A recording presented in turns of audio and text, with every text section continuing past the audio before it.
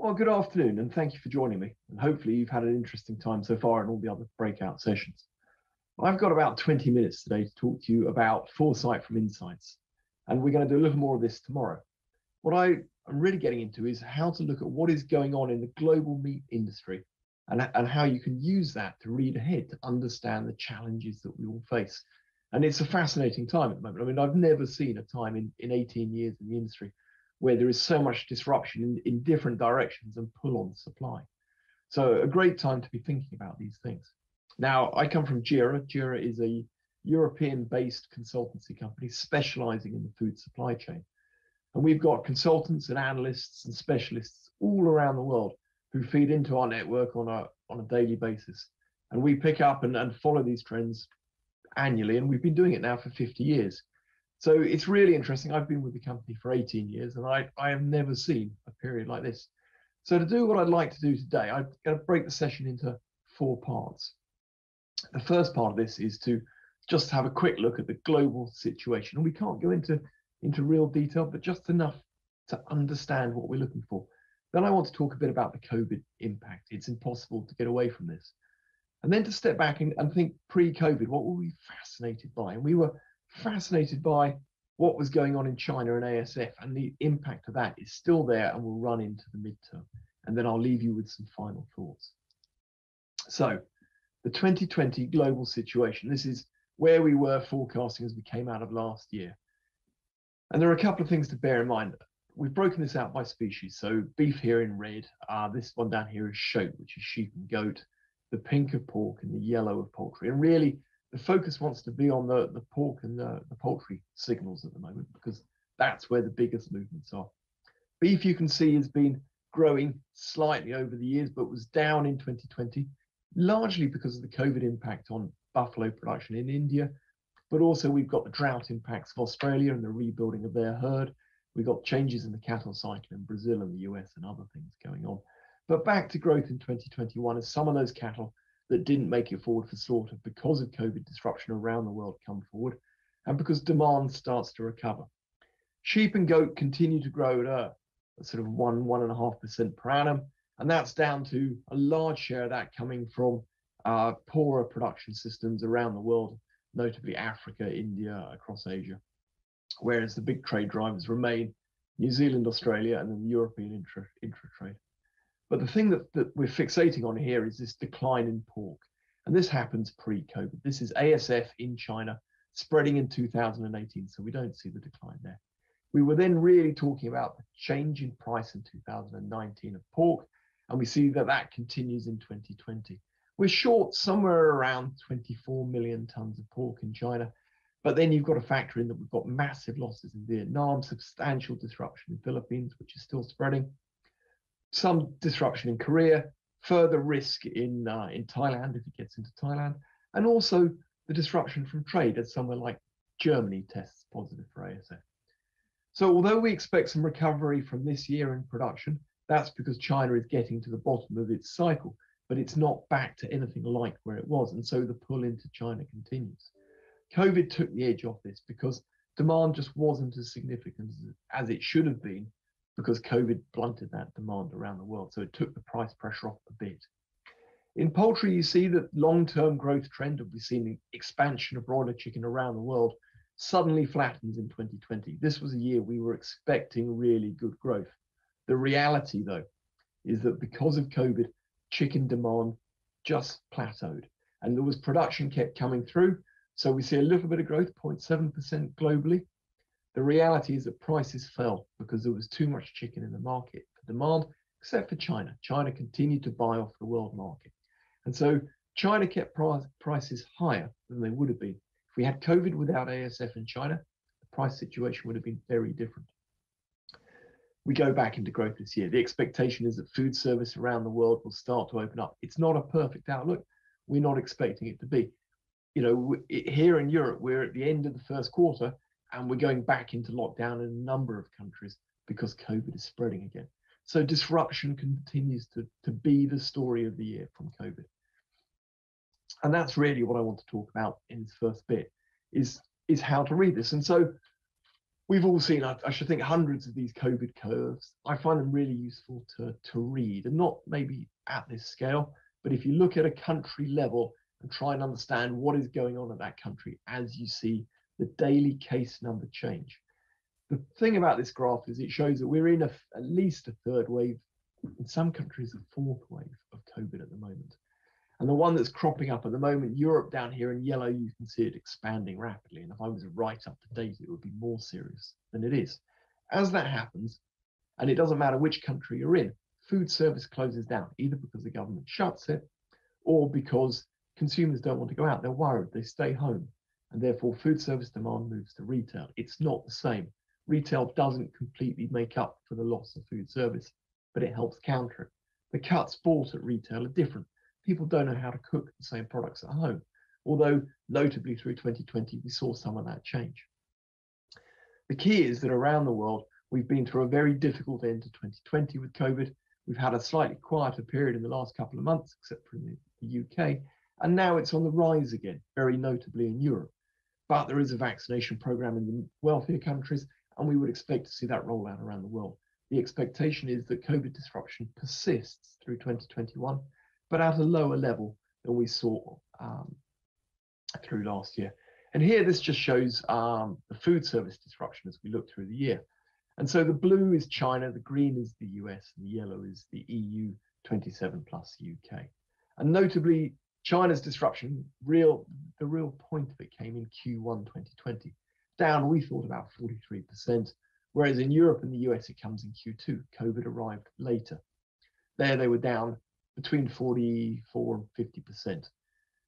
Notably, there's a recovery in the third quarter. As the summer was better, there was less COVID, people went out. And then we've been back into it. There's been a difficult winter. And now the forecast says that as we look through 2021, we're not expecting food service to get back to where it was in 2019. In Europe and the US, we're expecting it to be still around 20% lower. That's massive. That changes eating habits. And then in China, we're back into growth. We're back up above 2019 levels and ongoing. Very strong control program. Countries opened up for internal travel. COVID remains under control for now. The thing that does benefit is QSR. We've seen that in a number of countries, that takeaway businesses that have been able to either supply collection points from the house or doorstep delivery have really benefited. And chicken does notably well in that. So we know one of the gains in this has been chicken. The other thing to factor in is economic disruption. And in every country, it's different. But 2020 was bad everywhere from an economic point of view, except for really Vietnam and China. And even there, you can see plus 1.9% in China and plus 2.5% in Vietnam. Was a bad year for those countries. Everywhere else, we're really talking negative numbers. That means consumers are being more careful about what they spend. They're more concerned about disposable income. They can't eat out, though. They can't go out and socialize. And so actually, those that have still got work have managed to keep money in their pockets. And they've got some pent-up spending power that we would hope to see released in 2021. For many others, uncertainty is the name of the game. When will government job retention schemes where they exist stop? When will some of the money that's been available for those that are unemployed run out? And so, although we look better in 2021, the reality is it's still a very bad year compared to where we should be. We're not back up to 2019 levels in terms of disposable incomes, and uncertainty persists around the world. And so, my big message, economic uncertainty is huge. You cannot underplay this. This sees consumers down trading from quality steak to beef mince, from beef to chicken and pork, and from chicken down into eggs and then vegetables. And so we have to be aware that the global market is looking for less meat, and they're prepared to pay less for it at the moment. And that's really important as we factor in what the markets are doing. An array of things, and this is where we're looking for insight. We're trying to understand what the things are that influence our market. And so for me, the two big ones are COVID and ASF at the moment on the global market, and then their cascading effect. And so we know that from COVID, we've had a ban on travel. We haven't seen tourists around the world. Somewhere like Thailand that has a high number of tourists, or Singapore, have really suffered. The businesses that buy premium meat products are not buying the products that they would normally, because that tourist demand isn't there for it. And we can magnify that around the world. That demand is struggling. We've seen food service shut or disrupted, numbers reduced. Even if it's open, the seating capacities are cut. What is viable and what isn't? And then as you look into the supply chain, the wholesalers that put product into those restaurants, is their business still viable at the moment? What have been their losses over the last year? What's been the wastage, and what's going to survive as we look into the year ahead? We have to factor these in. Companies that have successfully moved to doorstep delivery and e-commerce platforms, amazing. The growth in e-commerce this year, yes, a little bit of it will step back as people can go and eat out, but a lot of that will hold on. And the companies that have been early adopters, that have that technology in place as COVID came, will be some of the winners.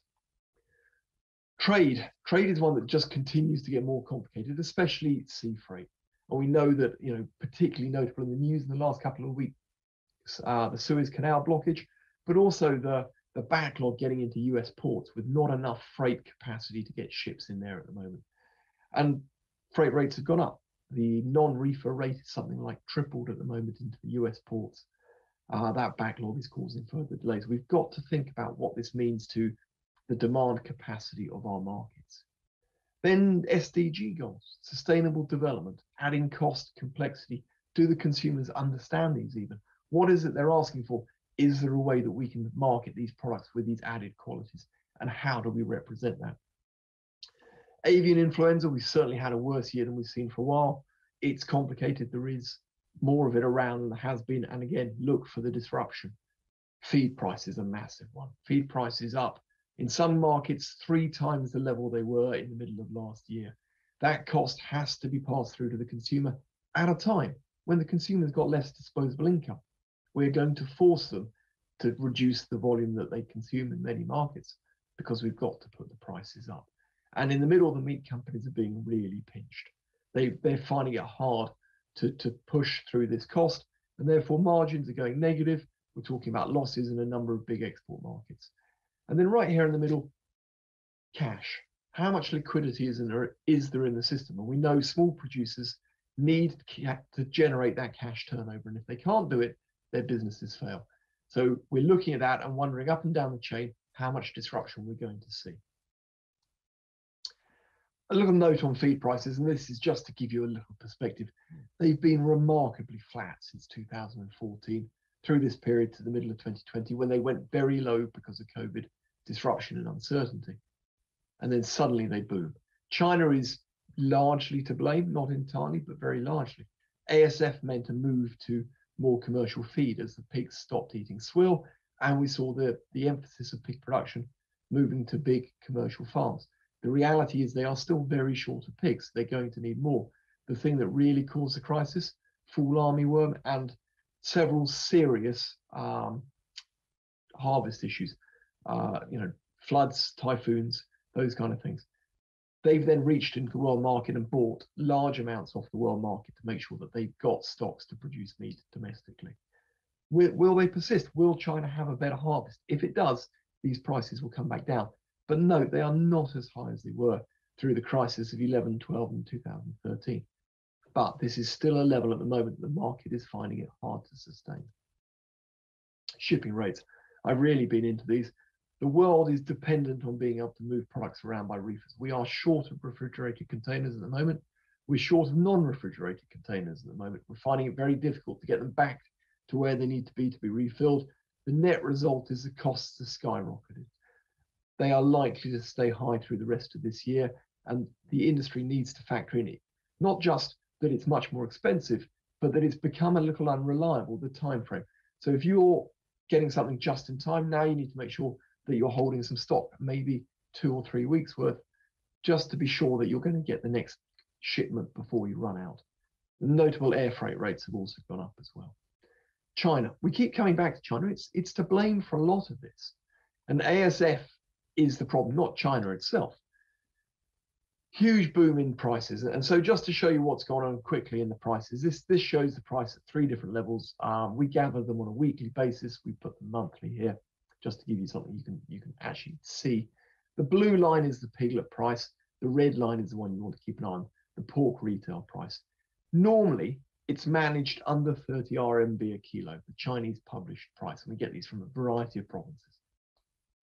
If it goes above that, the Chinese government interact, push the price back down. If it comes below 20, then we see a number of measures are brought in to encourage producers and get the prices back up a little bit. They want to encourage production, but they want to make sure they have affordable food. With ASF, the price didn't just go through 30 or 40, but it hit 60 RMB a kilo. That makes it unaffordable for most consumers in China. It pushed people to go to chicken, but there wasn't enough chicken. It pushed the government to reach out into world markets and import.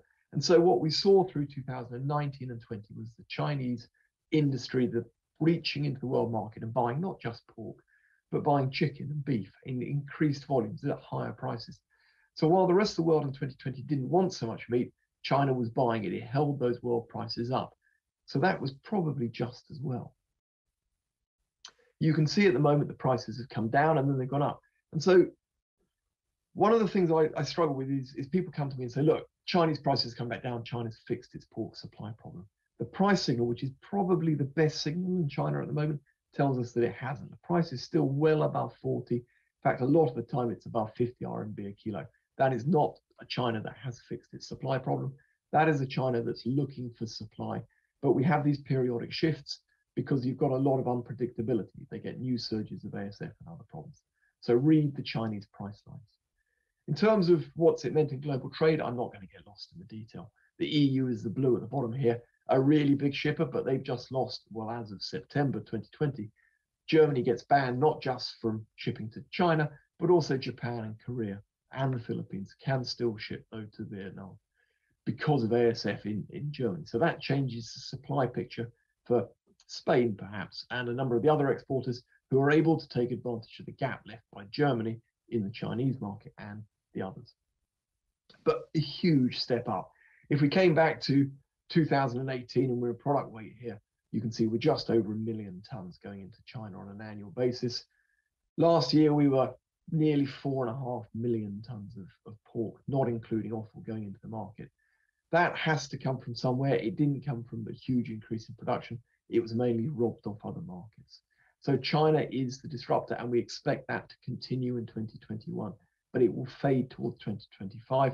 See, volumes are still high in 2025, but they're way down on the peaks. The disruption is going to reduce.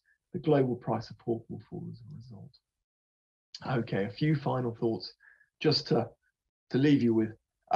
It's been a really difficult year globally. Wherever you are, you're not alone. The disruption has reached every sector of the meat industry, and it's a balance of the factors of COVID and the factors of ASF. And clear that there is supply stress all over the market, and it's not about to go away. COVID-19 is the disruptor today, but it's short term. That's the thing to remember. As we go through 2021, the impact will ease. It will certainly last into 2022 and quite likely 2023 in terms of economic disruption, the way that travel has changed, the disruption to tourism. But it's fading. And so we've got to start to factor in what the other problems are. Chinese buying is a major force on the market. It's pricing other lower income markets out. It's making exporters think, do I send something to the Philippines or do I get the higher price in China? They're favoring China by and large. COVID-19 impact on economies is reduced demand. So the shortage hasn't been as apparent as it would have been without COVID. Chinese demand is going to remain very strong in 2021 as pork supply shortfall will last until at least 2025. And we're all seeing these mega projects, huge farms being built that are completely integrated sow to slaughter units. But they can't fill the gap instantly. It takes time, not just to build them, but to stock them and to get them working. It increases the price of all meat, reduces availability globally, and it's changing the flexibility of exporters who might at one time have accommodated your desires, but now they're less likely to because the price is better in China. They don't have to do so much at the moment to keep China satisfied, and so they're focusing there. Likely, though, that China reduces imports from 2023 to 25. That's really important. It will increase availability on the global market, and it means that prices will fall. Okay, we're not talking about them going all the way back down to 2018 levels, perhaps, but certainly more palatable than they are today. Not just pork, for everything. Chicken is likely to fall before that. ASF is a major long-term industry chain. changer. I mean, it really is disrupting the flow of the industry.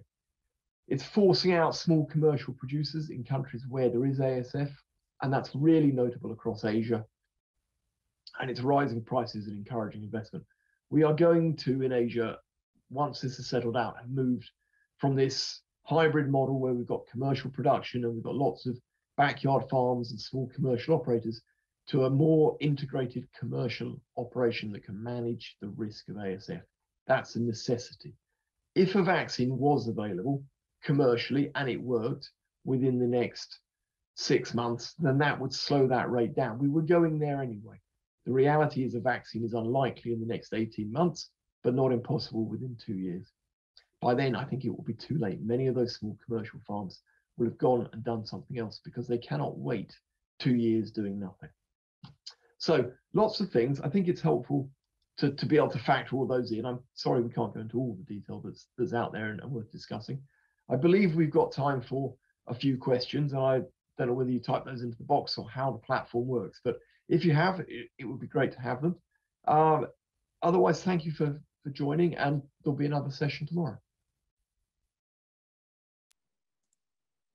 Great, Rupert, thank you so much. And I'd like to ask you to turn on your camera now as well. Really great presentation to finish off the day, some more hard data, something that maybe wakes up people on certain global prices a bit.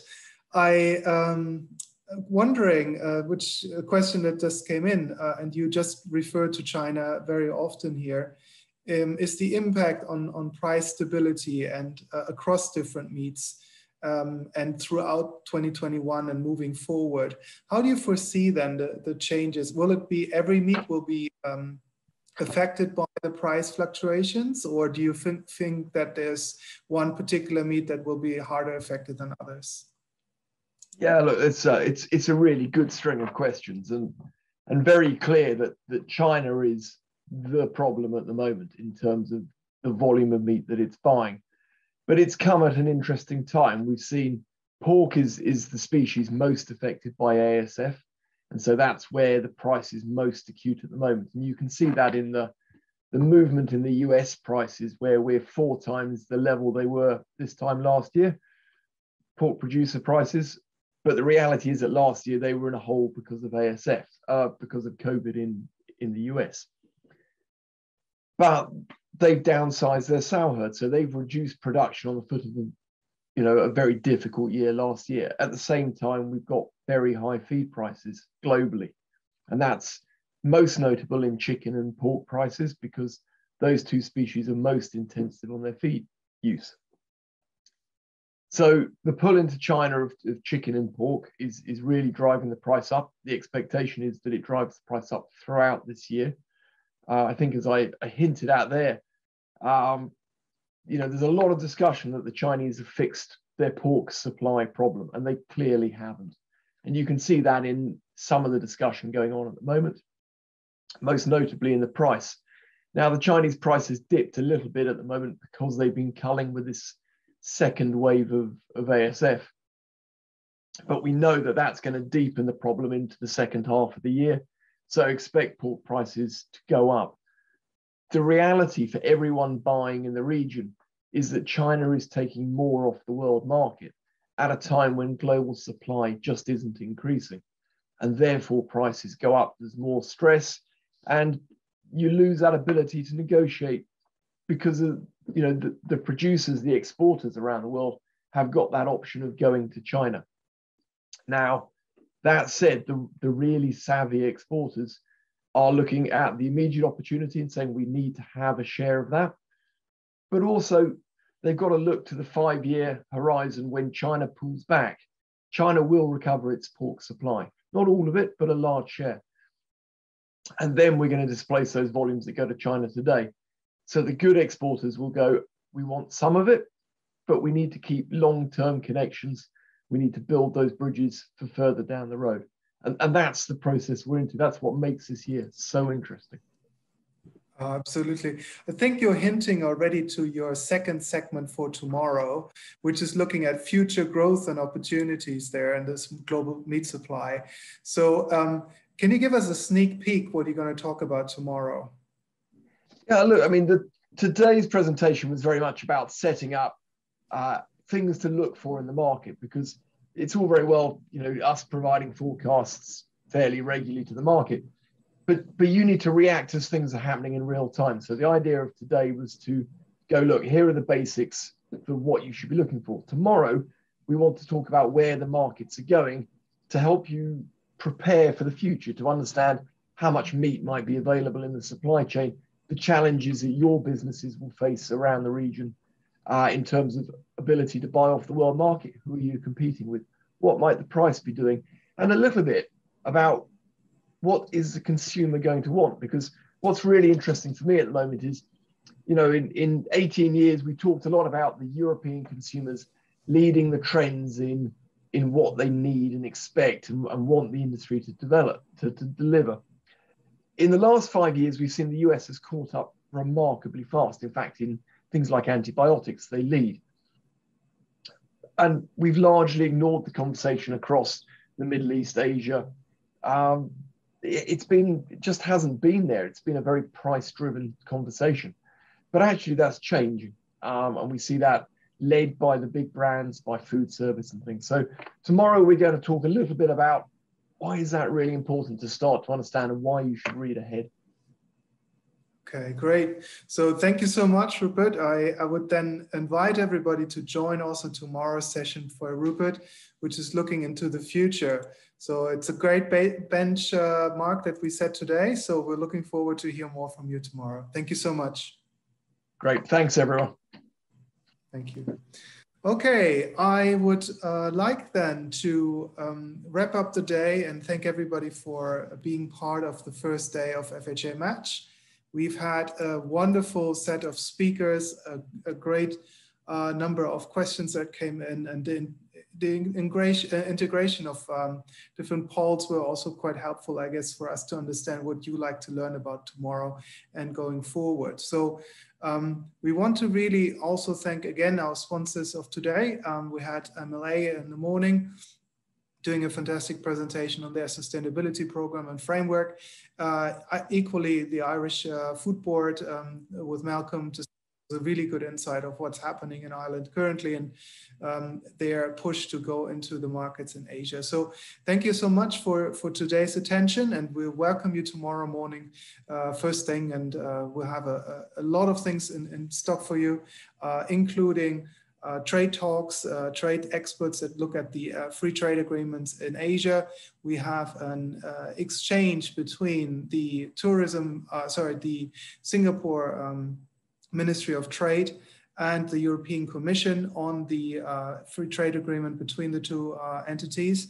And a lot of other really great speakers that look at leveraging your knowledge and being better prepared for anything that has to do with pressure on the meat market, including alternative protein. We're starting off the day with a segment on this. So please, yeah, welcome to see you tomorrow, and have a wonderful evening. I hope you met some great connections today. Thank you.